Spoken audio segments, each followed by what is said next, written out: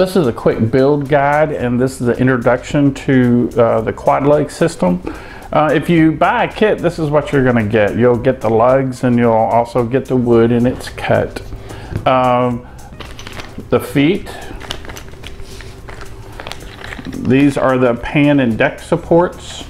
They have to be glued. We'll go through that later. And this is the red and white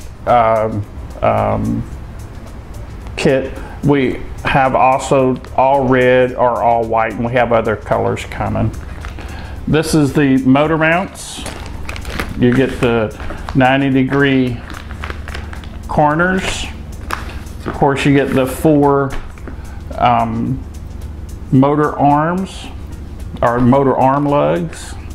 And you'll get the battery mount with the Velcro, and we put in a KK2 or anything equivalent that's 50 by 50 millimeter control board holder, and the receiver pad that's connected to it.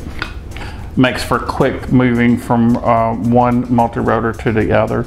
And of course the cut wood. This is the 13 millimeter wood series, which is 1/2 inch, and we use basswood on all of our kits that we furnish the wood for. And that's about it on this. We'll see you on the next one, where we'll start prepping the motor arm lugs. Thank you.